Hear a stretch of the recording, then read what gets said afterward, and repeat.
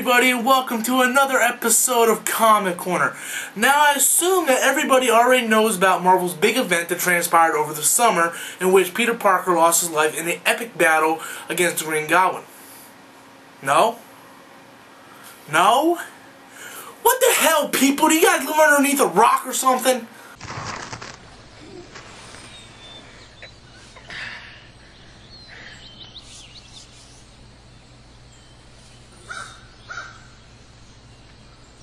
No way.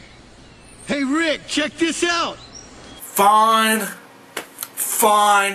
I'll explain what the hell happened. The death of Spider-Man started with Norman Osborn escaping from S.H.I.E.L.D.'s prison, which I have to say is kind of funny considering that Green Goblin died in issues 117, Death of a Goblin, in which he accidentally kills his son Harry and asks a S.H.I.E.L.D. agent to end his life.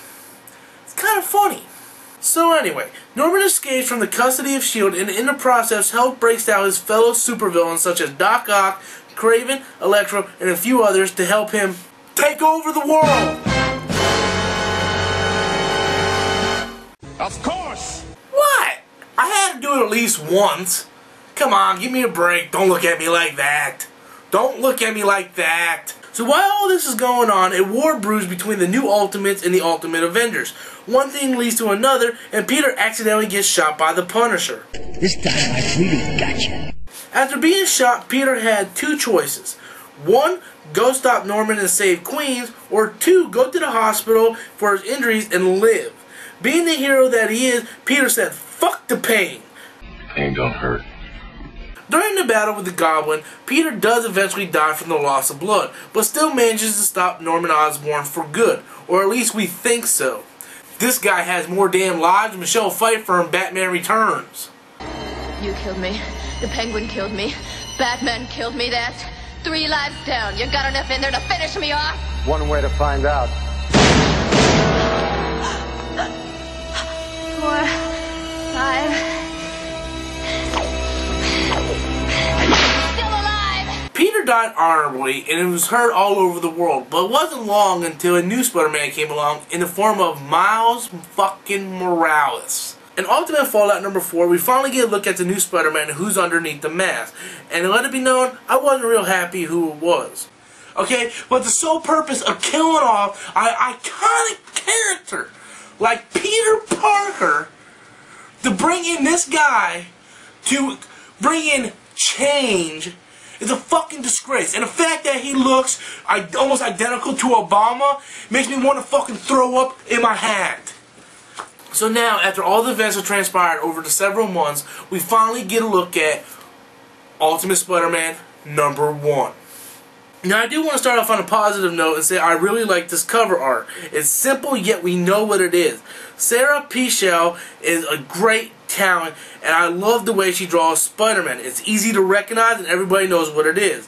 Other than that, there isn't really much to say about the cover besides it's a basic style cover.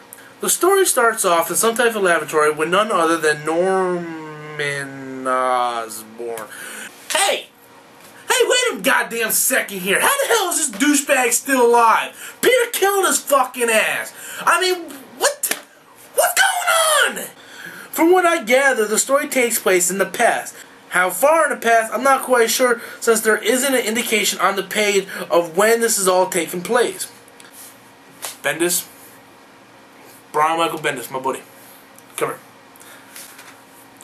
I know Marvel really threw you a screwball with this whole, you know, Miles Morales, Peter Parker dying thing, but I know you're a better writer than this, and to leave an indication on what time frame this is taking place is fucking stupid!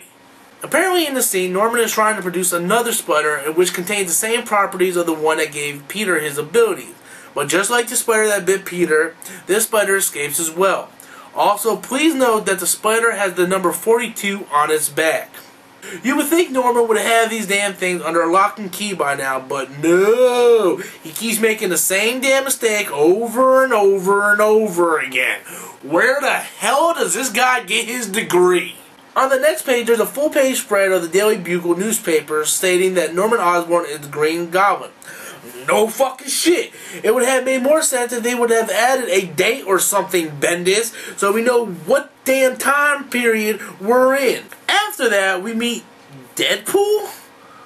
I don't fucking know. He looks like Deadpool, except for he's black and gray. I'm not really sure who he is, but he breaks into Osborn's lab, and as luck would have it, the spider crawls up his leg. Well, I guess we didn't see that one coming, did we? When we turn the page, we finally get introduced to Miles Morales, who has entered into a lottery in order to go to some private school.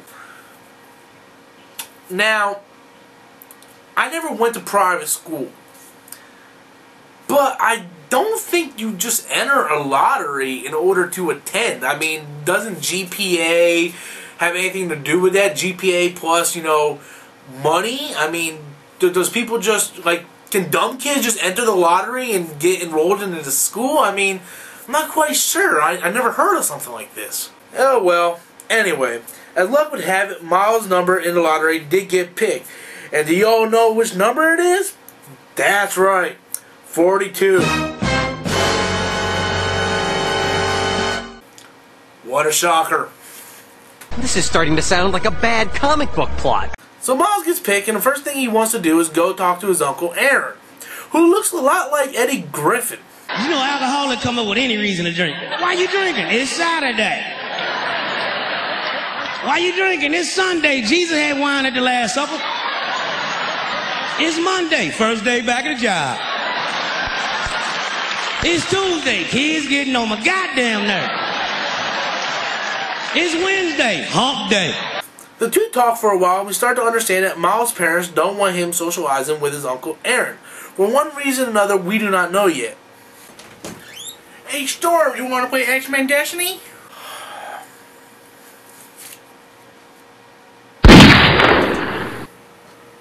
Alright, I'll talk to you later. As Miles sits on his uncle's couch, the spider from the laboratory crawls up and bites him in the arm.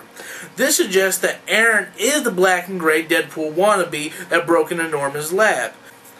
Miles falls down and starts foaming at the mouth. Some time passes by and Miles finally awakes to see his father and his uncle arguing in the apartment. You stay away from my goddamn boy, you fucking thug! You ain't got no business in his life. You take your coke, you manage your marijuana, and you get the fuck out of here. You not hang around my boy, dog. Upset with the arguing, Miles dashes from the apartment into the street, where he then turns invisible. Really? Really? Miles turns invisible. Peter Parker got screwed. Issue 1 ends with Miles half invisible with the words "to be continued" on the bottom of the page.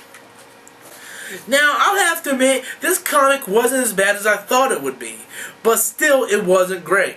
I understand that this is supposed to be the origin story, so I'll cut some slack, but by issue 5, if it doesn't get better, I'm going to have to cancel my subscription.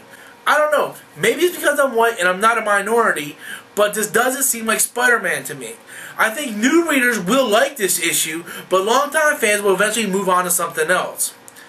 I still don't think this is smart on Marvel's part, but I'm going to see where it goes from here, and like I said, if it doesn't get better, I'll move on to something else. Until next time, guys, I'm Stormsink, and this has been Comic Corner.